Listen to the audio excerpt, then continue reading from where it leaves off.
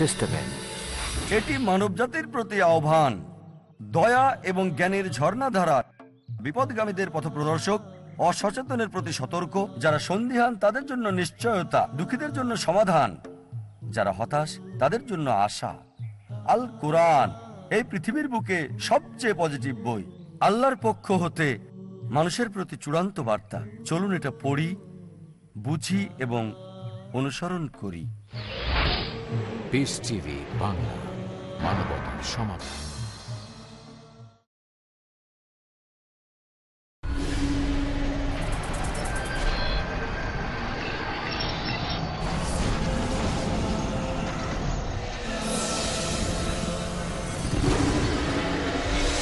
TV Network, the solution for humanity.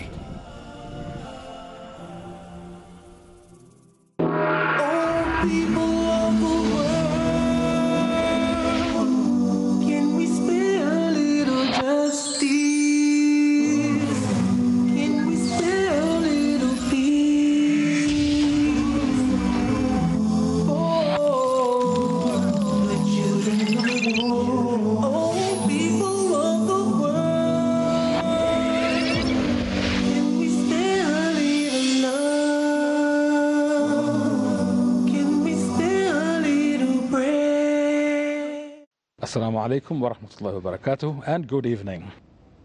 Welcome to Witness with Wahid again, and greetings to all of you. May God bless you and make your evening as good as it is. I have with me somebody that I personally have been longing to meet for a very, very long time, and I'm sure you have been as well. A man who needs no introduction whatsoever. Therefore, as usual, I will not introduce the gentleman to you, because that will be like the traditional saying of selling dates to Basra. So without further ado, allow me to present to you my greatest respected, I call him my teacher, my brother, Dr. Zakir Naik. Welcome to the Maldives, a 100% Muslim country in the middle of the Indian Ocean, and now that you know that. And also welcome to TV Maldives, but more so, welcome to the heart of the population of the Maldives. I must say this to you. Alhamdulillah, it's my pleasure to be in Maldives. Assalamu alaikum wa rahmatullahi wa barakatuh. Wa alaikum assalam. And we all know that you're a famous da'i, and we respect you for that, and we love you for that.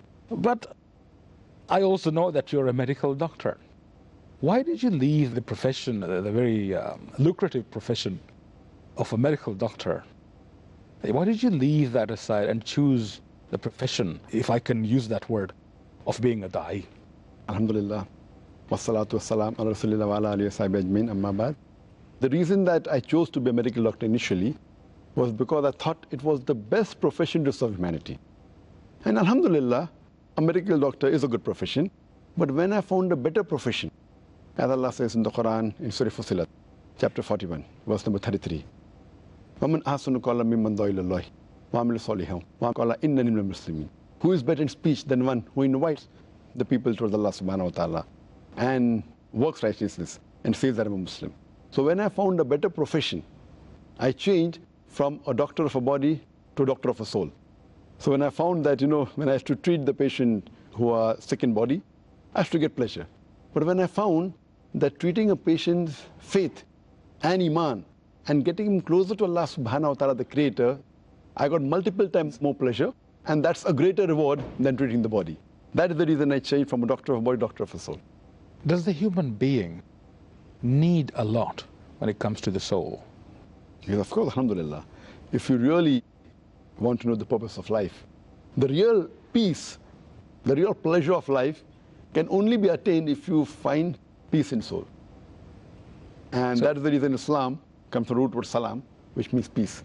You can have any amount of wealth, but still have a lot of darkness in your soul, and your life would be hell on earth. Is that what you're saying? Wealth is not what can get you pleasure.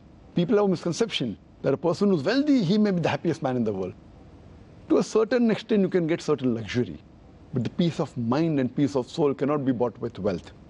Alhamdulillah, alhamdulillah. This is so nice. Now, when you say that you found this to be a better profession, are you saying that this is an area that all of us should look at? Yes, in fact, it's compulsory for every Muslim That would be my next question, in fact. Is dawah an obligation? Yes, it's compulsory for every Muslim. He should do dawah. According to the verse of the Quran of Surah Al-Asr, chapter number 103, verse number 1 to 3, it gives the criteria for a person to enter Jannah. It says, Wal Asr, Innal insana fi khusr, illa allazina amanu, wa amil salihati, wa tawasaw bil haqqi wa tawasaw bis sabr.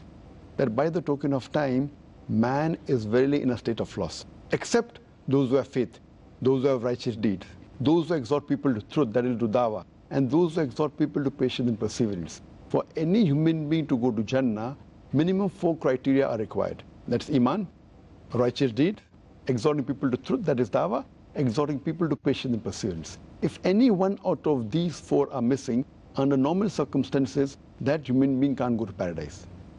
Only praying, only zakat, only hajj will not take you to paradise.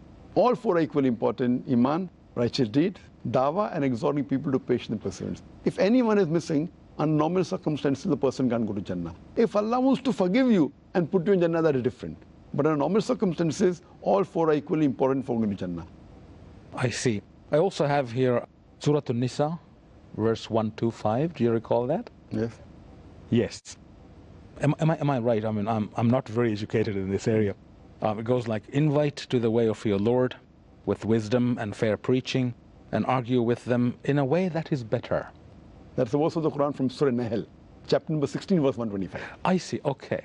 Surah Nisa 124 is something else. I thought you were referring to that. But this is Surah Nahl, I see. chapter 16. Nisa 125, what is that? Nisa 124 and 25 says that if any of the human being, be it a male or a female, do good deeds, they shall go to Jannah.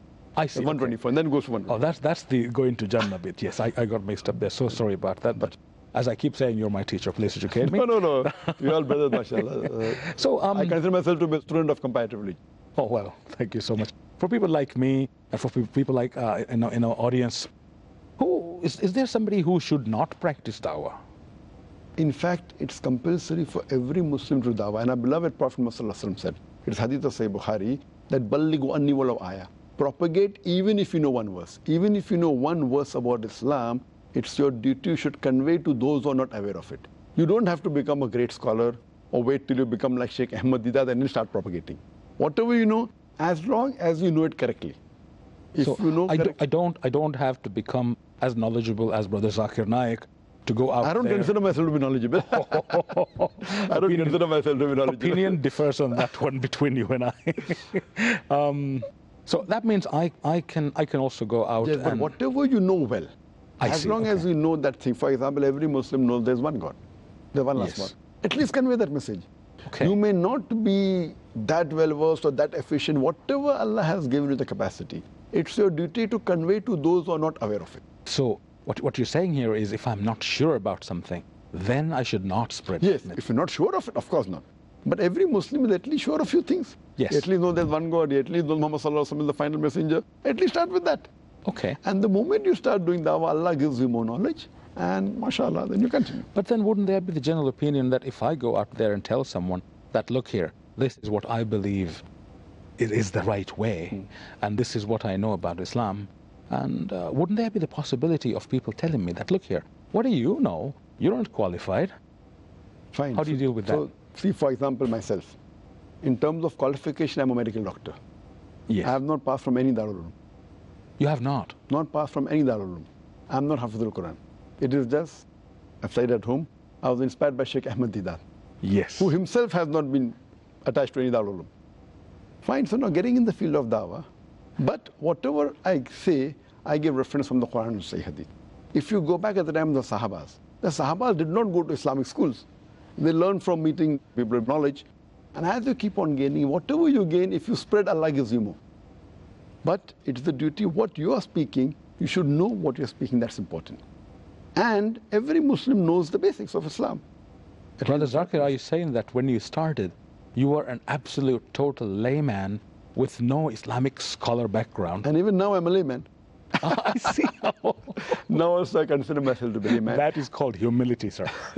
Actually, I was inspired by Sheikh Ahmad Didat. Yes. And when I saw Sheikh Ahmad Didat speaking, I started repeating what I heard from him. And I saw that people started appreciating coming closer to Islam. So that's how being inspired by him when I was in the second year of my medical college. He changed my life from a doctor of a body to doctor of soul. handshake. Ahmed Deedat himself, he did not go to any Islamic school per se. He mainly read books, and he got a new field, a new dimension of dawah, especially in Christianity. I went a step further. He told me, son, you should study other religions. So besides Christianity, Judaism and Islam, I studied Buddhism, Hinduism, Jainism, and that's how, mashallah. So a message that you would be giving to the young people of this country would be, look here, guys, you have souls. Feed those souls. Let these souls grow. Find inner peace. Correct. And then spread the message amongst yourselves so that life becomes more meaningful. Correct.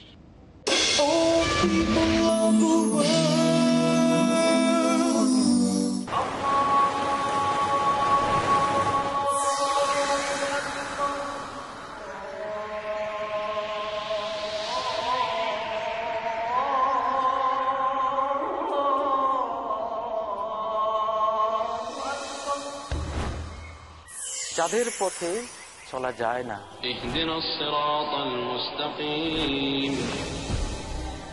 তারা কারা? প্রতি রাকাত সালাতে তো তাদের কথাই পড়ছি, গায়রিল মাগদুবি আলাইহিম ওয়ালাদ-দাল্লিন, সিরাতাল্লাযীনা আন'আমতা আলাইহিম গায়রিল মাগদুবি আলাইহিম ওয়ালাদ-দাল্লিন।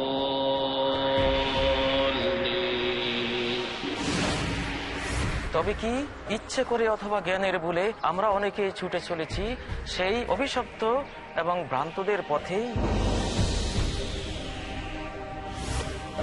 জানতে দেখুন পিস টিভি বাংলায় আমাদের আয়োজন যাদের পথে চলা যায় না। সুবহানাল্লাহ, হামদুলিল্লাহ, ওয়া লা ইলাহা ইল্লাল্লাহ, আল্লাহু আকবার। সুবহানাল্লাহ, হামদুলিল্লাহ, ওয়া লা ইলাহা ইল্লাল্লাহ, আল্লাহু আকবার। জানেন কেন ইসলাম মন্দ পথকে নির্বাচন না করার নির্দেশ দিয়েছে? যাদের পথে চলা যায় না। আজ রাত 10টায় পুনঃ সম্প্রচার সকাল 8:30 বাংলাদেশে পিস টিভি বাংলায়।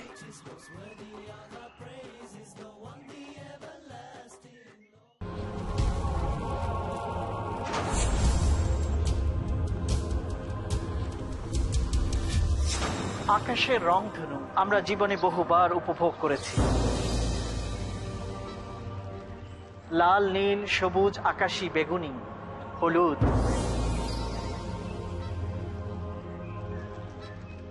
নানা রঙের সমাহার আমরা দেখেছি রংধনু।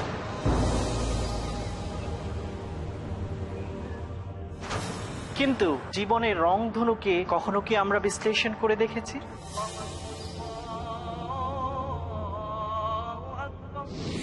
আমরা জীবনের উত্থান পতন, চড়াই উতরাই, আনন্দ বেদনা, ক্ষোভ হতাশা সম্পর্কে বিস্তারিত জানার চেষ্টা করব।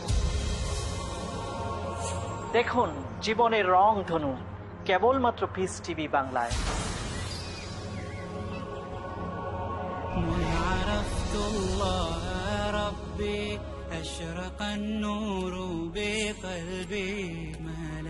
জানুন কত কার্যকরী ভাবে মুমিন বান্দা নিজের প্রতিটি কাজকে ইসলামী রঙে রঞ্জিত করে। জীবনের রংধনু প্রতি মঙ্গলবার রাত 10টায় পুনঃ সম্প্রচার সকাল 8:30 বাংলাদেশে পিস টিভি বাংলায়।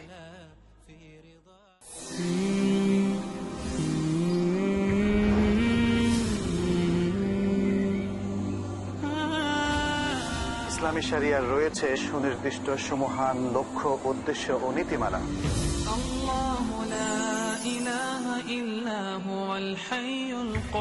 ইসলামী শরিয়া অনুসরণের মধ্যেই নিহিত রয়েছে মানুষের ইহপরকালীন শান্তি ও কল্যাণ। আপনি কি ইসলামী শরিয়ার সেই সব মহান লক্ষ্য, নীতিমালা ও কল্যাণকর দিকগুলো জানতে চান?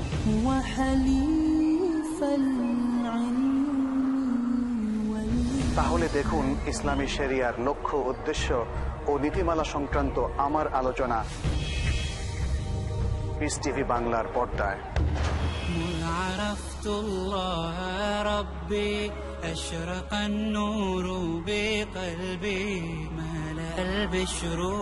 জানুন সেই আদর্শ নীতিমালা যা মানবতার সব সমস্যার সমাধান করে দিল।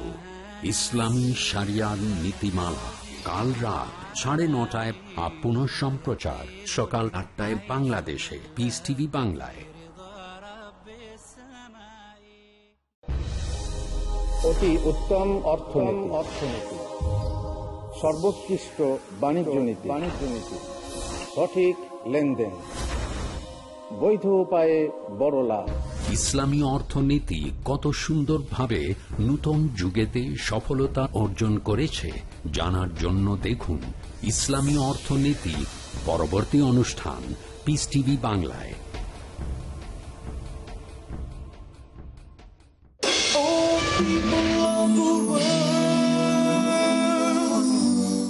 And all of them, therefore, would be da'is unto each other? That's right. Da'is unto Islam. When you meet a Muslim, you do Islam, improving in certain aspect, doesn't know. When you meet a non-Muslim, you do da'wah, conveying the message of Islam. So it's both together simultaneously. Well, you make it sound so simple and lovely. It is simple. See, we make life difficult for ourselves. We have a misconception that Quran was only revealed for the alims. The Quran says it was revealed for the whole of humankind.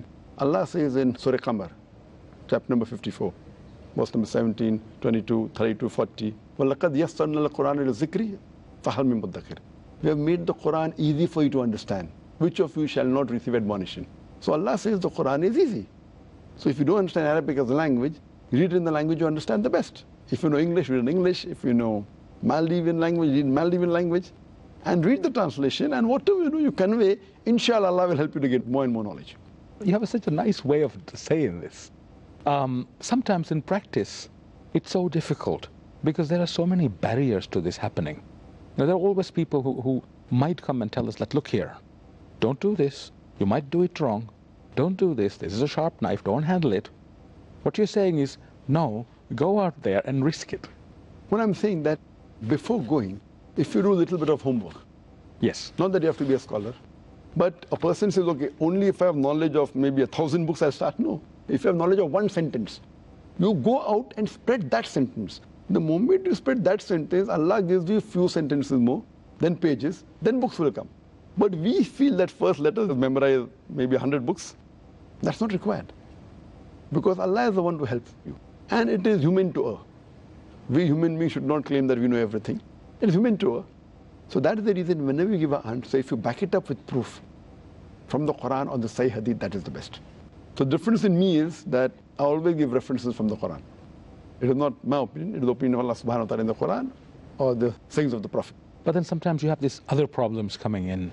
You know, I mean, in Islam, there are various mazhabs, various ways of thinking, various schools of thought, different outlooks on Islam. So if you meet a guy around a street corner, one man might belong to one madhab, another man might belong to this school of thought. How do you deal with those differences? See, we have to follow the madhab of Muhammad sallallahu alaihi wasallam. Every Muslim says the Shahada, there is no God but Allah, and Prophet Muhammad is the messenger of Allah. La ilaha illallah Muhammad Rasulullah. In this context, all these great Aimmas that we have, Imam Abu Hanifa, Imam Malik, Imam Shafi, Imam Ibn Hanbal, may Allah be pleased with them all, they were great scholars. We love them, we respect them. But all these Aimmas, they said, if you find any of my fatwa which goes against Allah and Rasul, throw my fatwa on the wall. So these scholars did not come to divide Islam. They came for people to understand Islam better.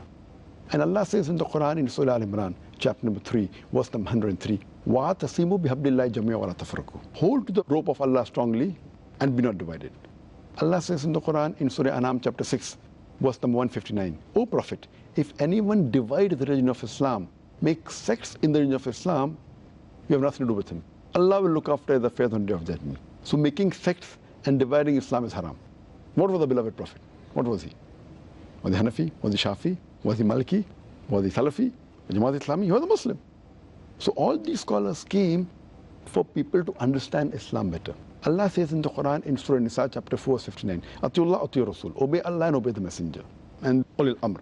Those have been given the knowledge to command. So we have to believe in Allah and the Messenger and the scholars. But the verse does not end, that continues. But if they differ, if these people with knowledge differ, go back to Allah and Rasul. Oh, I see. So most of the scholars, most of these various groups, 95% is the same. 98% is the same. Why do we fight? If we differ in this 2 or 3%, when they differ, you go and check with Quran, Sahih Hadith, which is more closer, and you follow it. And it is human to err. Therefore, I say, what Dr. Zakir Naik says in Islam is zero. Don't look at me. Don't follow me. Therefore, I give references. When you ask something, I said, Surah Nisa, chapter 4, verse 59 says, Atullah Rasul. Obey Allah and obey the Messenger. Dr. Zakir Naik doesn't say. What Dr. Zakir Naik says in Islam is zero. And if any of my statements goes against Allah and Rasul, throw my statement on the floor. And just allow me to ask you this. How do you do this? I mean, in this program, I have tried to quote just one verse, and then I get the numbers wrong. And you get it right 100% of the time. This surah, ayah number this. How do you do this? It is mainly Allah's help. Allah says in Surah Al-Imran, again the verse and the ayah, all the secrets are there in the Quran. Allah says in Surah Al-Imran, chapter 3, verse 160, if Allah helps you, none can overcome you. If Allah forsakes you, who is there then who can help you? So let the believers put their trust in Allah subhanahu wa ta'ala. So first is help of Allah. Then Allah says in the Quran in Surah Ankabut, chapter 29, verse 69, if you strive in the way of Allah subhanahu wa ta'ala, He will open up your pathways. If you do jihad fi sabilillah. So, second is hard work, is striving. If you strive, Allah promises to open up your pathways. If your pathways aren't open, don't blame Allah, blame yourself. That means you haven't strived enough. I see. So if you strive, Allah gives a promise, He will open up your pathways. If you don't get it right, you have to blame yourself, not Allah, because Allah gives a promise. And the last is the technique. So the idea is, have faith in Allah. Keep trying. Strive. And the third guidance given in the Quran is Surah Anbiya, chapter 21, verse number 7. And Surah Nahl, chapter 16, verse 43. It says, Fas'alu ahla zikri in kuntum la ta'lamun. If you don't know, ask the person who's knowledgeable. So take the advice from the expert. I see. So we have training sessions where we train people how to quote from the Quran, from the Hadith. But first is Allah's help, then is striving, then is the technique. And if you hear my son, what a beautiful 15 message. years old. What a beautiful message. Just have faith, try hard, and use ask persons. The person who's knowledgeable. Ask the experts. Keep trying. Is that the message you would give to the young population of this country? Young as well as the old. As well as the old? And the best example is my son. My son is hardly 15 years old. And tomorrow you'll see him, he'll be giving a talk in Maldives. He can also quote similar in out from Quran, from Hadith, from Vedas, Hindu scriptures, from Christian scriptures, alhamdulillah. And it's possible.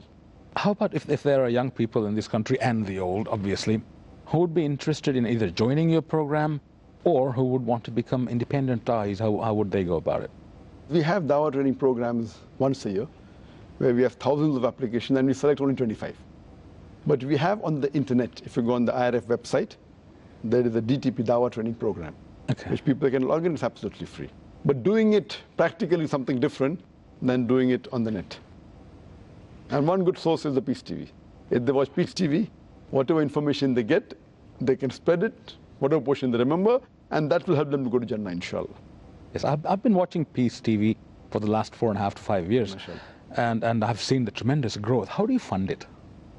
Mainly funded by the Ummah. I see. The channel belongs to the Ummah.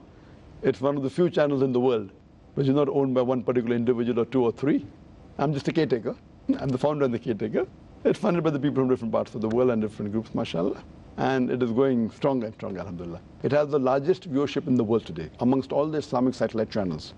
There are approximately more than 60 Arabic channels, 3 English channels, Islamic, 7 Urdu channels, Islamic, few Turkish, etc. About 80 Islamic channels are there, out of which Peace TV has the largest viewership in the world, alhamdulillah.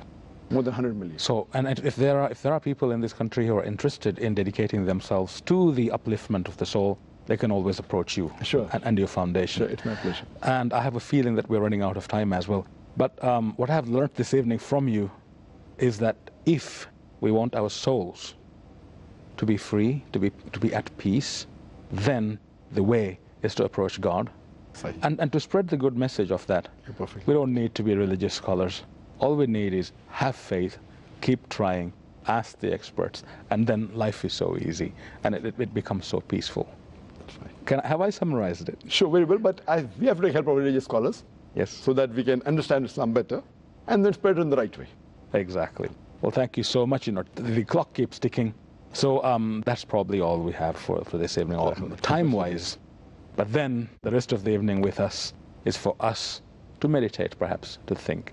So thank you once again for having been with us. Ladies and gentlemen, we have run out of time, and therefore till the next episode, My name is Ibrahim Wahid, as you know.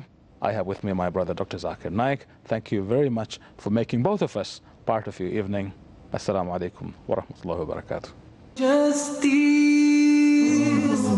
can we spare a little peace for the children of war? Oh, people of the world, can we spare a little love? Can we spare a little prayer for the children of war? Children of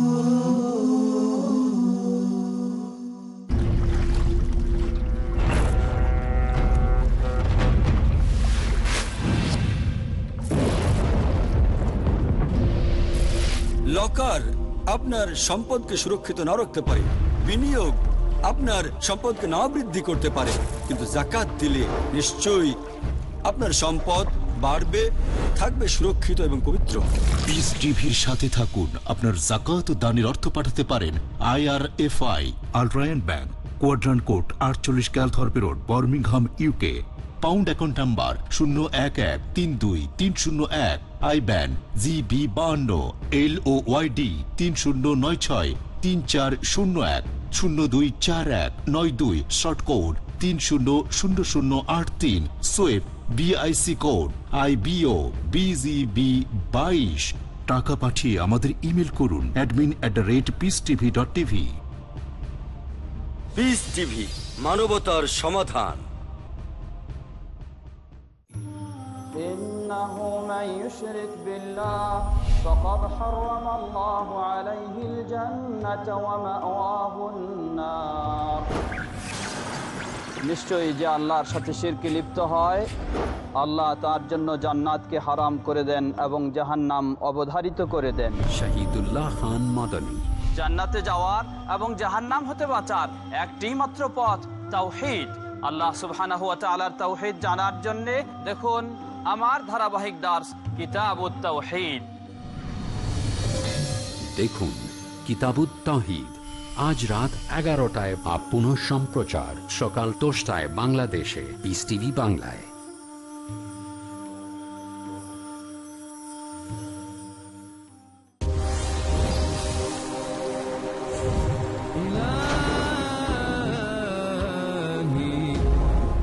মানবতার পথ প্রদর্শক আল কোরআনুল কারীম কি ওসিয়ত করেছে মানব জাতির জন্য।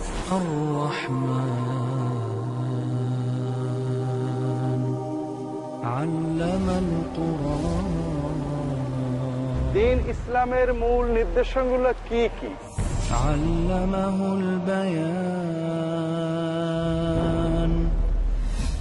অনুষ্ঠান সর্বস্বতা থেকে বেরিয়ে জীবন ও মানবতামুখী হওয়ার জন্য কি নির্দেশনা দিয়েছে আল কোরআন কারীম।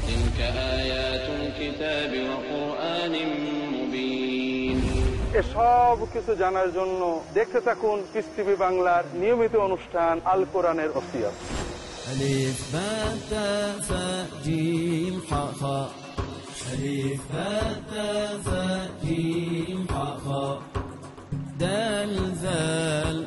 পবিত্র এবং বিশুদ্ধ জীবন যাপন করার জন্য কুরআন দিয়েছে কি কি নির্দেশনা জানতে হলে দেখুন কুরআনের ওসিয়ত প্রতি বৃহস্পতিবার সন্ধ্যা 6:30 বা পুনঃ সম্প্রচার দুপুর 12:30 বাংলাদেশে পিস টিভি বাংলায়।